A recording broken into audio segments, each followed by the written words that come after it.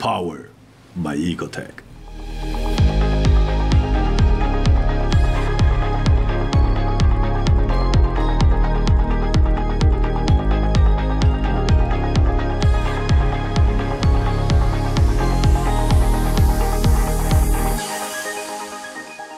Both these stores, awesome, close to each other, and different offering, really cool replicas of each other. But I see behind me is the thing that, where the magic happens, like the behind the scenes of the candy factory. You see behind those windows, huh? Here. I see tanks here that have transformed since I was there. They were ideas of how we were going to farm corals. Now it's actually happening. So why don't we take him to the farm and let's go see Josh back there, man? Let's go find Josh. All right, come on in. When I was here 2 years ago, I saw the vision, which was big giant tanks up front where you grow them all out, the mother colonies. And then these guys weren't quite full yet because you had just opened. Now, as many corals as you could possibly imagine everywhere you look. And by looking at it, you can tell how much is actually aquaculture because they don't make it here unless they're a generationally proven coral. I have my own idea of why I like aquaculture corals, but give me yours. They're super hardy. They don't change color unless your system is not doing well. They will ship extremely well. I think you can pretty much choose the coral based on what you like from one of the display colonies that we have, which is a major advantage. And you already know what they're gonna do in your tank because you can see it for yourself. That is the bit of it I think that people overlook. You hear aquaculture and you think, oh, great for the environment, it's the green way to do it, we're not pulling corals out of the ocean. And there's like a group of people, man, that's super duper important to. You'd only buy it that way, just for that reason alone. The other part of it though is like, if I'm buying it out of the wild, I pull it out of Fiji, it flew to LA, sat in a holding bin, went to some other regional wholesaler, went to a fish store, sat there forever, who knows, right? Yep. And there's some corals that just have to go through that because they're not really like easily farmable or they're unique in some manner. But all of these things, you've cherry picked the best out of everything you have. It's pest-free, it's healthy, it will stay the same color. It was grown under the same artificial lighting that you use at your house in artificial seawater. And instead of going through all that transit, I'm grabbing one out of here, I'm putting it in a bag, and I'm shipping it right to your house. The amount of transport and all this stuff means like it's going to be a healthier pet. It's going to be as beautiful as I thought it was going to be. And like, I'm not going to have mortalities that are associated with it. It means it's actually cheaper in the end. Well, we're doing the hard part, right? I mean, you can bring in corals direct on your own. You'll probably get them cheaper.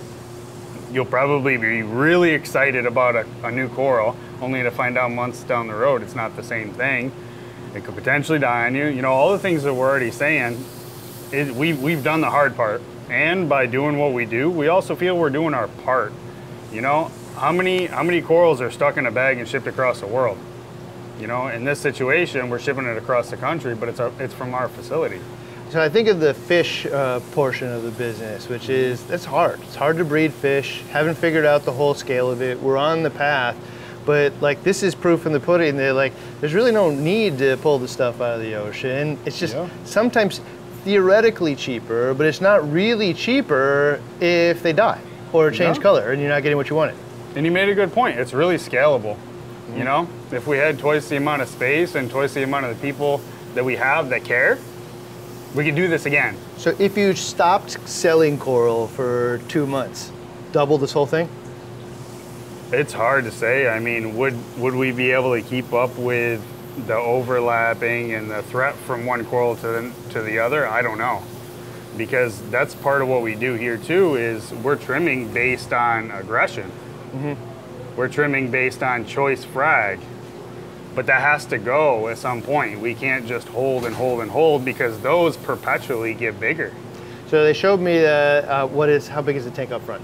1500 or the lagoon? Yeah, 1500. Okay. So there's the 1500, and the first thing he said is on a bad week, a bad one, 250 frags coming out of this thing. Yeah. So if we're not in there as frequently or as diligently as we normally are, 250 frags a week is a really bad week, but we produce up to 400. You know, on a really killer week where we can actually remove a duplicate colony, how many corals can one colony make, or frags, so to speak? You know, and the point is to not chop them down into a million pieces, but you're getting a more survivable animal if we appropriately size the frag for the bag. I mean, that is the one piece. Like, if I wish I could tell the world, and like, I just keep repeating it, hoping like enough people hear that message. But it's that, like, if it's farmed, it's not just ecologically a good idea. It's better for you, better for your tank. You're not going to get pests in there that will bother your other tanks or other corals that are in the tank. You are going to get that healthier pet, man, that you're going to be happier with. I just don't think that that message has permeated across. You see the little, you know, tag or something on a coral that says aquaculture. Like, it should say better. Yeah, no doubt. That's awesome. You know, when I think about it, like I asked earlier, I walked over there and I saw, you know, some of the corals. You're talking about how sometimes, you know, you get a really cool specimen and then, you know, you'll eventually go through quarantine and make its way over here to be farmed. And I was surprised to see that you could effectively do Euphilia at scale. And the first thing you said was, with the torches, I asked if you could do it, and you said, yep, we got to make sure it's healthy first. Right? So, explain the difference between a aquaculture torch and a wild torch and what you could expect between the two. Well, number one, first of all, we always say a wild Euphilia is like a 70-30 chance. 70% it's going to make it, 30% it's not. If you take an aquaculture torch and leave it on the water for more time than you should, let's say it almost dries out and you put it back in the water, that torch is probably going to make it. You can't do that with a wild coral. The fact that they come with the nastiest Euphilia flatworms from the wild, the fact that the skin can just completely bail off them in a single day, that doesn't happen with a captive torch. Most of the time, you're gonna get a different color, you're gonna get a different growth structure, and you're gonna get a different, how do I wanna say, a length of tentacle. Because you see some of those like Australian ones, or even some of the Indonesian ones that have the really shallow tentacle, and they're wide, almost more like a thumb than a pinky. Those, they'll either stretch out or they'll get stubbier. You really never know, but an aquaculture torch, they all pretty much look the same. Is what it is. So do you avoid things like brown jelly and stuff with a aquacultured coral versus wild? It's less predominant, but no, you don't avoid it. It's so the way that we look at it is it's secondary infection. Okay. You know, that's just how they die.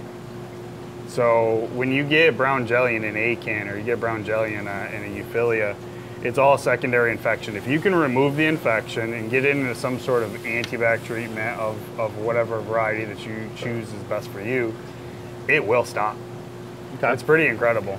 So yeah, I mean, all around, dude, healthier coral, gonna look the way that it looks when you bought it. It's not gonna change, and you get to feel good about essentially creating an arc of coral in your own home that didn't take anything out of the wild, man. Like net positive to the universe. You look around, dude, and you're seeing it scale. 2 years ago, these things were not full. Now they're full to the brim. Mother colony tanks up front, filling them out. 200 to 400 tanks coming out of frags coming out of display tanks to feed these things, and scalable. This thing could be twice the size in a short period of time if we just push the demand to want to be better, not just for the world, but for ourselves. So you mentioned the Euphilia. Surprised that could be aquaculture. What do you think about the variety? I am shocked by actually how many things that you guys are growing effectively. There's lots of things that I wouldn't have thought of. And I remember back, I think it was Anthony Kelfo, showed me how to do, or showed, I should say me, so showed us at an IMAC how to grow Euphilia. But he's like, dude, it's super duper slow. Clearly you guys have perfected the technique to make it actually scalable. So, you know, you have to, as a business, make it profitable, otherwise you wouldn't do it. But when you make it profitable and scalable, now it's great for everybody involved and sustainable. There's something that we've learned over time though. You can't aquaculture everything unless you have a lot of space. You know, and you'll look around and see that there's things you'll see more volume of, because that's something that either we thought was more important to take up the square footage with, or it just grows really fast, but it also sells well. Cabbage leather is a perfect example. How often do you see cabbage leather for sale in places? You know, I haven't been to a lot of fish stores lately, so tell me. You probably won't. We have one variety that's as neon as they get. But it was important for us to grow that because it doesn't die. It grows really well. It's really super bright, and it's an easy coral to keep. We have a lot of beginner hobbyists that shop with us. Super bright. That's like the Sinularia, right? Like those leathers that are just pop, man. Yeah. How can you not love it? So, you know, all those things considered, we do try to focus on those type of coral. Monopora is a really good grower. Zoanthids are a really good grower. Leather is a really good grower. And your favorite, Acropora. We grow the daylights out of it. A lot of people really like acros. You know, it's funny because this would have at one point been the coral that everybody thought was like the hardest to keep. You know, when I entered the hobby, this is the easiest coral to farm. Maybe easiest is a strong word, but it is very, very achievable to grow acros at scale. It is. There's a lot of other corals though that here you guys are pushing the limits on, and the reality is you don't know unless you try. You know. True. And you can find ways that you can get them to grow in captivity faster than you had thought, and change the way that we think about these things. Euphilia, largely at one point, would have almost been predominantly 100% wild caught. Yeah. We can change the trajectory of that. Like bubble tip anemones here. Like, I don't see a reason why anybody would ever take one of these out of the ocean ever again. When it does that in captivity, right? Yeah, well, what possible reason? Like, this is going to be healthier. And I'm not just getting some random rose anemone either. I'm getting this, which is stunning. You know, I know what I'm getting. It's going to look like this in my tank, and I'm going to be super happy with it. Why would I get it any other way? And how many do you have to try from the wild in order to get that one type as the result? That one's incredible. I mean, to me, it's one of the brightest anemones and definitely the most survivable. You know, when we had the clown harem tank, we had the same thing, man. I bought a bunch of anemones that were wild from a wholesaler, and dude, like half of them didn't make it. Or turned ugly. Yeah, and they were not cool. If you go look at the videos, the tank was cool, but the anemones, man, could have been so much better. If I had started here, I wouldn't have had any of the mortalities, I wouldn't have taken anything out of the ocean, and I'd be way, way, way happier with the result because it would look stunning. It's a good message, man. That's why we do what we do. I came out here for the 360 to fill up my own tank. We called it Willy Wonka because you get to go through and the candy factory and pick out whatever you like.